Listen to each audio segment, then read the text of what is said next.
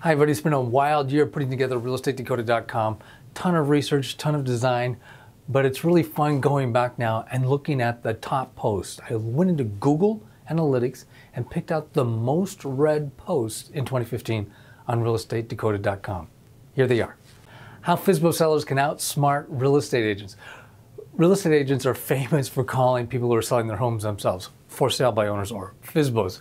And they can be really annoying if you don't want those calls. Some sellers do want them, most do not.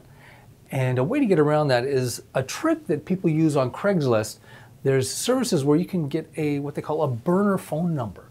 It's a phone number that rings on your own phone, but you can tell it's coming from, and you can let it roll over to voicemail if you want.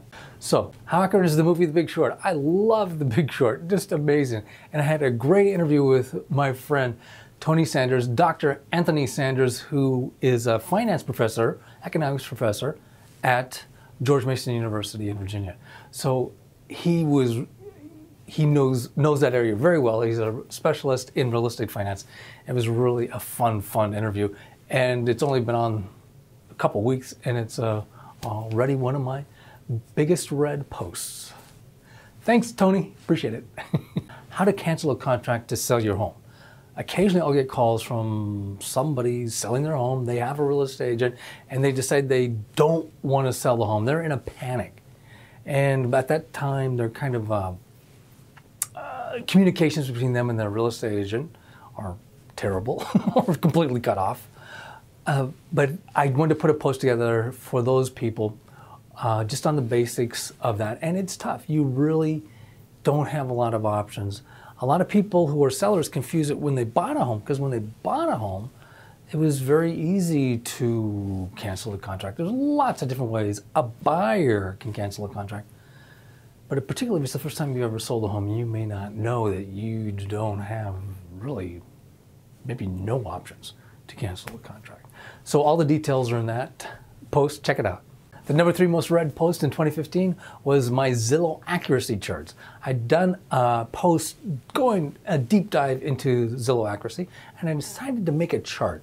And it's real simple. It's just Zillow is very good at giving how accurate their estimates, their zestimates are on home values in different markets.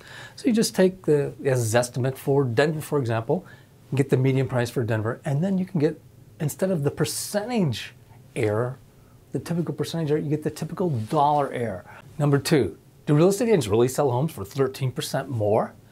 This was my first really big deep dive post. I went totally geeky on it. I brought out all my economics love to go into the problem and figure out what is really going on when people say, when the National Association of Realtors says their real estate agents sell, or realtors is what they say, sell homes for 13% more than people who sell them themselves without using a real estate agent. And the number 1 most read post in 2015 on realestateDecoded.com was Zillow's typical error is $17,860. And that could be 17,000 too high or 17,000 too low. You don't know. And half the time, it's more than $17,860. So I guess I've spoiled the lead on that story. But if you want the details, check it out. And if you haven't already, please go to realestateDecoded.com and subscribe. I really appreciate it. Thanks. Take care.